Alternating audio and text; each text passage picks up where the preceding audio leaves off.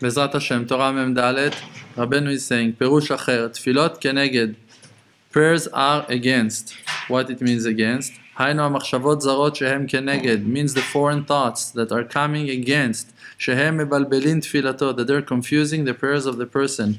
Venikraim Mabul, and their name is a flood. We're calling them a flood because they're flooding our mind off. HaKadosh Baruch Hu is sending troops and units of those foreign thoughts to come and to disturb us from the Avodat Hashem. And you can't understand, I'm trying to pray and thoughts are killing your prayer and you want to learn Torah and suddenly every single detail in the creation of Hashem Yitbarach is jumping into your eyesight to disturb you from learning Torah.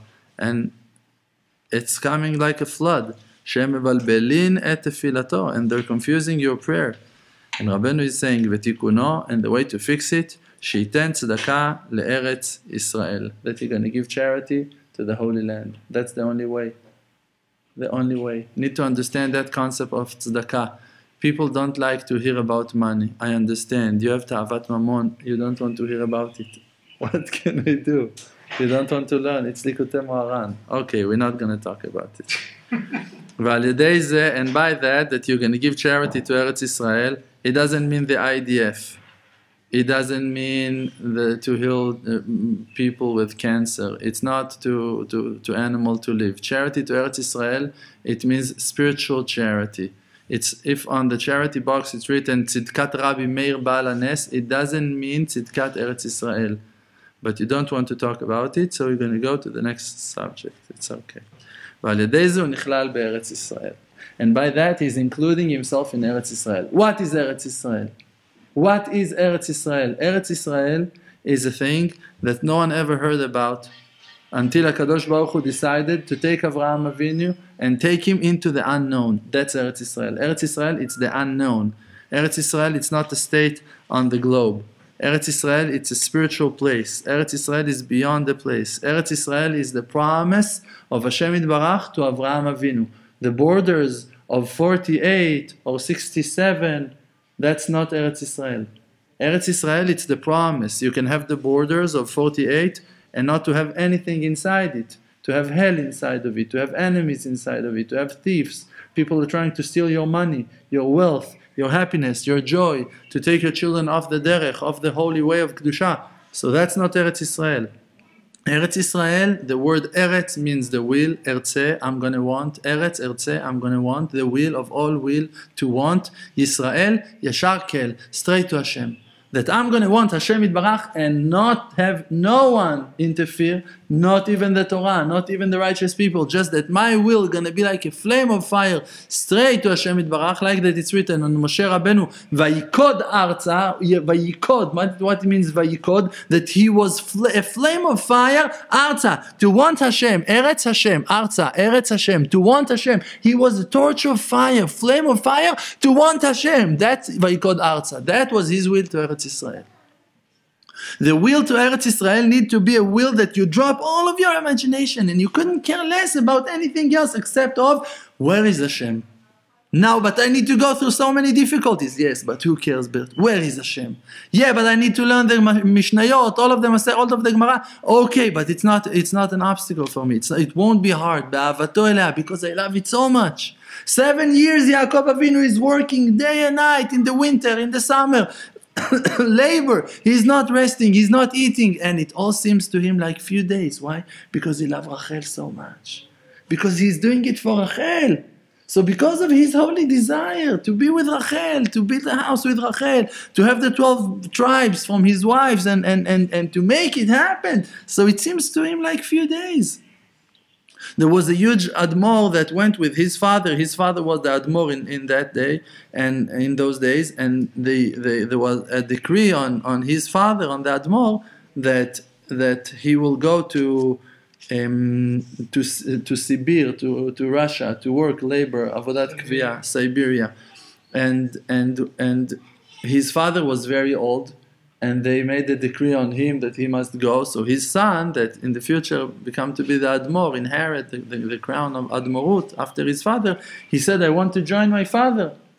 They told him, all right, great, there's a place for you in Siberia, no problem, you're welcome. All aboard, and they took him with his father to Siberia.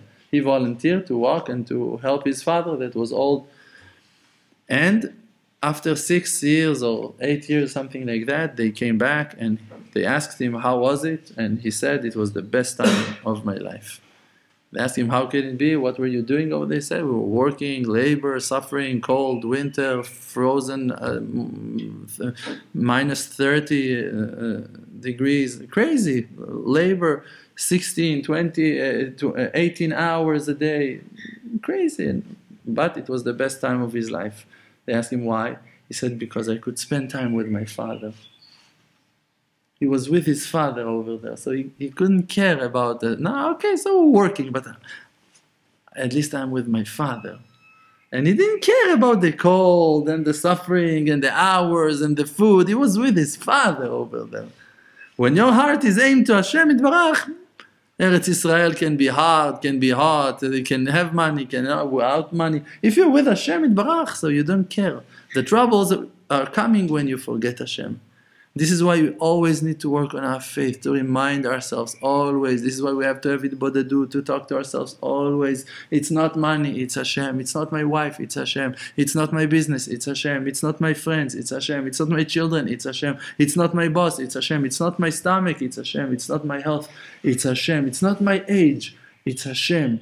Moshe Rabbeinu was 120 years old and he had all of his organs functioning perfectly.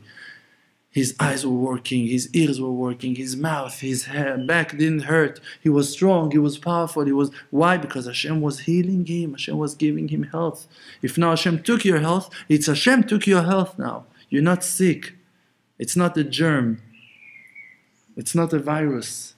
It's Hashem. Hashem is playing with your mind. Hashem is confusing you. You have foreign thoughts. It's not foreign thoughts. It's Hashem. So now you lose your mind, you want to fight with Hashem, you want to argue with Hashem. Okay, I see that. Go talk about it with Hashem.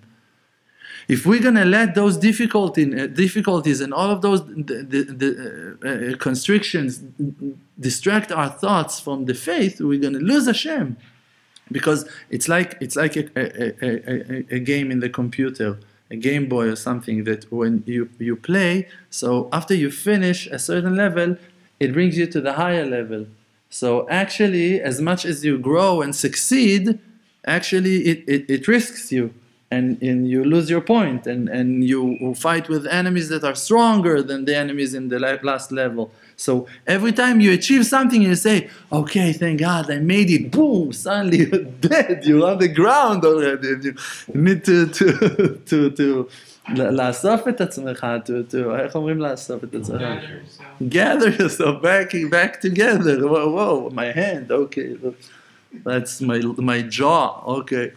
And then let's talk about it. And this is why you need every time, if you want to serve Hashem, you need to be ready for that. It's a war, and it will never gonna finish. It's milchemet hayetzer. It's a war against the Yetzer Hara.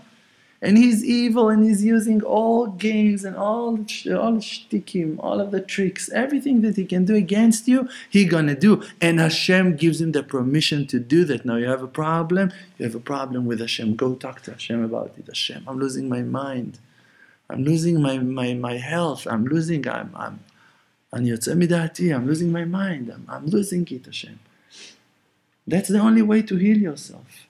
To bring the situations back to Hashem. Back to Hashem. Every day. If you try to deal and to fight and to be wiser and to learn about this subject, and no, I'm going to solve that, I'm going to build it. Hashem is throwing the flood. It's water. They're going to find a way in. You cannot stop water from coming in. When there's a flood, you're done. And Hashem is telling you it's a flood. That's it. It's a flood of thoughts, of foreign thoughts. You're going to say, okay, I have to solve this situation with the wife. Okay, you think that's where your problem's going to finish? Hashem going to bring you problems from the back. Suddenly your lawyer going to call you, and that's it. Your wife, she's not in the picture anymore. It's you in prison. It's you in the government now. Okay, so what are you going to do next? Because if Hashem Yitbarach is with you, so now you can talk to Hashem. But if you talk in front of, no, it's my wife, I need to talk to her about, it's not your wife. When I have issues with my wife, I'm going to do tshuva. I'm going to pray for my wife. I'm not going to solve my issues with my wife. You can never solve your issues with your wife. When I have issues with my confidence, in parnasa, in money, I'm not going to talk about money with, no, Hashem, we need more money. I never say those stupid words in my Hitbodedut. Never, ever. No, Hashem, I need my wife to wake up earlier in the morning. No, Hashem, I need my wife to help me with the kids. No, Hashem, I need $100,000. You think my Hitbodedut are so stupid? I will never going to talk like that to Hashem Yitbarach. You think that Hashem Yitbarach, He doesn't know what you need? If you lack of $100,000, if you have issues with the mornings, if you have issues with your bank, if you have issues with your children, don't have school, every situation that you deal with in life, you think Hashem is not in the picture? When you go and talk, you need to talk about your side of the picture, not about Hashem's side in the picture. Go do tshuva. Go tell Hashem, Hashem, I lost my confidence. Hashem, I don't have an advice. Hashem, clarify for me. What's the path? What's the way? What should I do? What do you expect me to do, Hashem? What is my job? What's the situation with me? What I should do here in this situation? Not what my wife should do, what the bank balance should be. What should happen with me? What I should do? You're trying to wake up me. I'm asleep. So let me wake up. Let me see what you're talking about with the bank, with the people, with the distribution. What do you want from me? What can I do for you?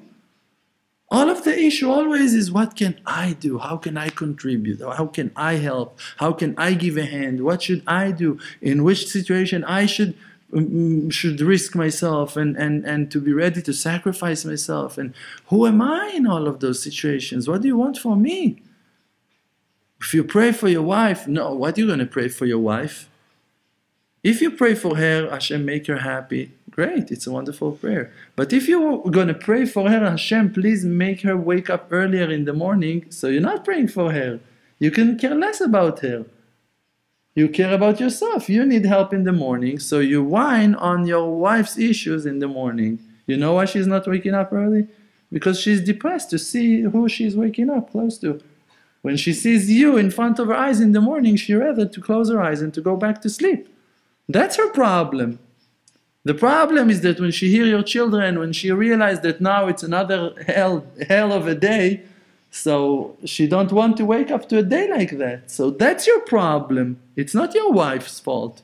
It's the house. It's you. Of course, if you take responsibility, means if you follow me, if you want to be my student. But if you're not, so there are a lot of rabbis, they can take you straight to hell ASAP. No problem. Faster than a speeding bullet. Straight to hell. You just committed yourself to them and you're in hell. That's it. You just swiped your visa. That's it. So that's the free choice that you have in life. If to commit yourself to the truth is obligating you and only you. You want to work on the truth, you want to connect yourself to Hashem Yitbarach, you need to be a man of truth. My wife yesterday night, she told me, you are a liar. You think you're special? You're not special. You think you have something in you? There is nothing in you. You're empty. You're a liar. You're lying to yourself. You're lying to your students. You're lying to Hashem. You think that you're a man of truth, but I know you. I'm telling you, you're a liar. That was the beginning of our conversation. That's how it started. So, first of all, breathe. Breathe. Like you tell your students, you tell them breathe. So now it's your time to breathe. If you teach, so you need to be ready to learn. Great. So now it's your class. Deal. Don't justify, no, but I am working on my truth, but I am seeking for the truth. How can you tell me? You're telling me. You can tell me. Now you're going to tell me. It will never going to bring you to the truth. You want the truth? So listen. Maybe you're lying to yourself. Maybe there are things that you still know. Now you're going to be insulted. Now you're going to be hurt. Now you're vulnerable. Now you're tired. Now you don't want to take it. Great. If you will take it, it's going to give you gifts that you will never going to be able to buy and achieve in nowhere else. Because the Torah is telling us there are 48 ways. Numeral value of 48 is moach, it's brain. There is a way, moach, use your brain. There is a way to buy the Torah. You need to follow 48 advice, 48 ways, and then you're going to have the moach, you're going to have the ability to understand the will of Hashem, the message from Hashem, the Torah Kedosha. One of them is Ehov et hatochecha. You should love the rebuke. Yeah, we hate it, I know. It's hard, yeah, I know. It's embarrassing, yes, I know. It's insulting, yes, I know. I'm going through the same hell as you.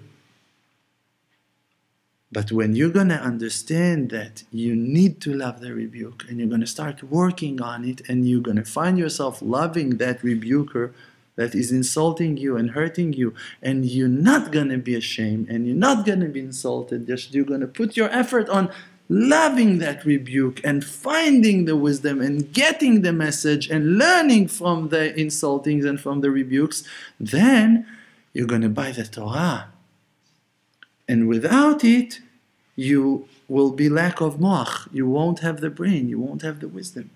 No matter how sophisticated you're going to think you are, no matter how many masechtot shas you finished already, no matter how many hours and hours of Hitbodedut you think that you have.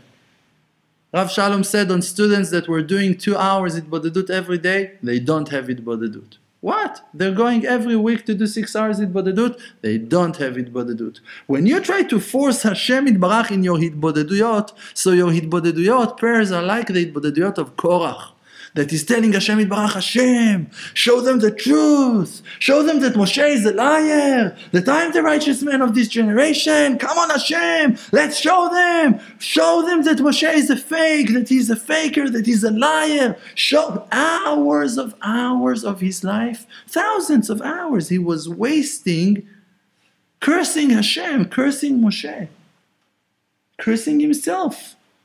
And in the end, he found himself in hell, screaming to Hashem Yitbarach, Moshe is emet, and the Torah is emet, and we are liars, v'anachnu shakranim, and we're all liars.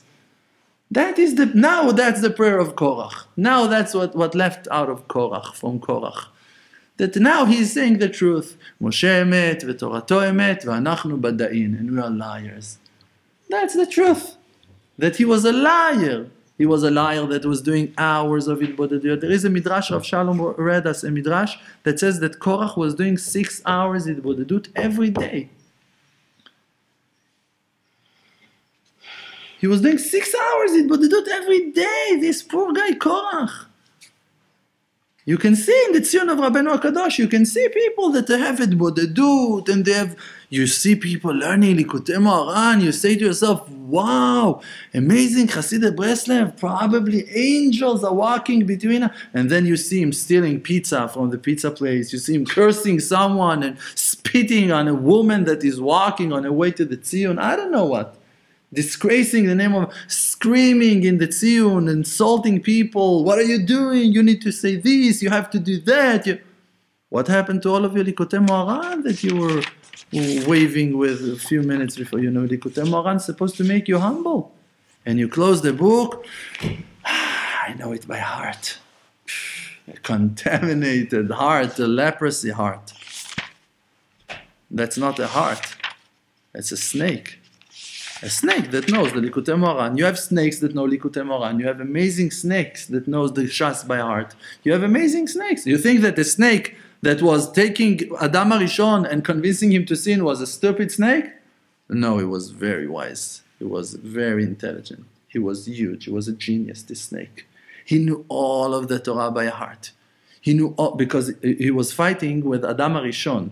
Adam HaRishon was a genius. Adam HaRishon was a creation of Hashem Yitbarach. He was pure, and the snake was smarter than him. So he broke him to pieces, the snake. So the snake was the hugest Talmid Chacham of that generation. He was huge. He was the chief rabbi of heaven. But he was a snake. And you have thousands of snakes like those today in this generation. They have snakes' belts, and they have snakes' shoes, and sneakers. They have bow ties, they have long beards, and peot, and everything. Cowboys. Snake boys. Pathetic, pathetic. Reality is pathetic. But we have our responsibility. We need to fight against the system. What can we do? If we're going to follow the rules, if we're going to obey, we're going to become to be snakes. I'm not into it. Sorry, I'm apologizing. It's not our plan. It's not an option. The snake, he's got a tongue that is cut to two. He's ready to tell you whatever you need to hear. Oh, I love you. No, I hate you. No, yes, I love you. No, I hate him. Yeah, I'm with you. Yeah, always. Yes, whatever you need to hear, he will tell you to take your credit card in the end. Yeah. Yeah, I'm with you. Yeah, you need tikkun hanefesh, tikkun haneshamot. No problem. What do you need? Oh, Lilu Nishmat your father? No problem. We're with you. I love you. Yeah, I'm going to take care of you. Don't worry. I promise to you, you're going to live forever. Yeah, I'm going to teach you all of the Torah. No problem. I'm going to take care of your children. I'm going to give you shalom bayit.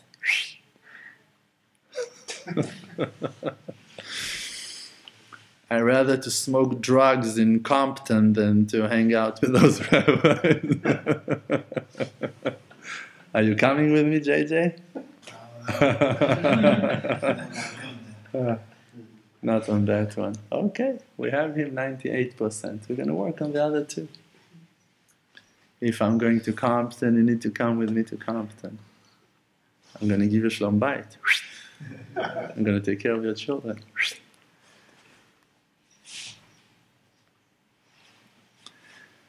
דובר שקרים לא ייכון לנגד עיניי. A person that is lying to Hashem Yitbarach cannot stand in front of Hashem Yitbarach. It's not. In Judgment Day, it's the most terrifying day of them all.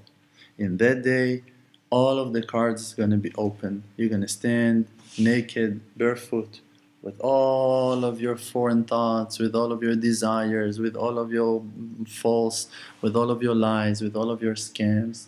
Everything going to be open. Who were you in that situation? Who were you in that moment? Who you were? Who you were in that time? What were you thinking to yourself? What were you doing with yourself? What were you thinking to yourself? What was your plans?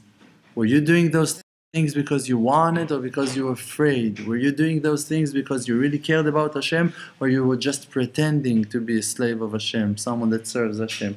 Who were you, Be'emet? Truly, tell the truth. Say the truth. Who were you? That's what Hashem Yitbarach is expecting us to be. People of truth. Anshe Emet.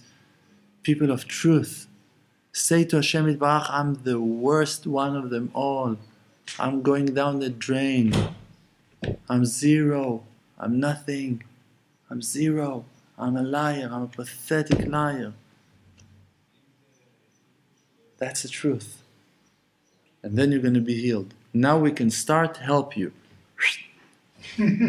Now we're going to help you. You need to have that point of truth. To be ready. To admit on the worst lackings of them all. To say, yes, I'm lazy. Yes, I'm sending my children to learn Torah because I don't want to hear about them anymore. Yes, Hashem Yitbarach, I'm going to learn Gemara because I can't stand being in my house. Yes, Hashem Yitbarach, I'm even ready to go and to confess and do tshuva. Just please leave me alone. Just stop harassing me. Please leave me alone. Say the truth. I'm serving Hashem because I'm afraid to be punished. I'm serving Hashem because it seems to be like the best thing. I don't know. I haven't really thought about it all of the way. What's the real way? When you're going to say those words of truth, Hashem will have the ability to come and to be there with you, to illuminate, to shine, to talk to you, to show you more things. The truth is the window. The truth is the opening. It's the door. Now you said the truth, Hashem can come. Because Hashem Elokechem emet. Because your God is God of truth. And when you're lying, Hashem is not there, no matter which lie.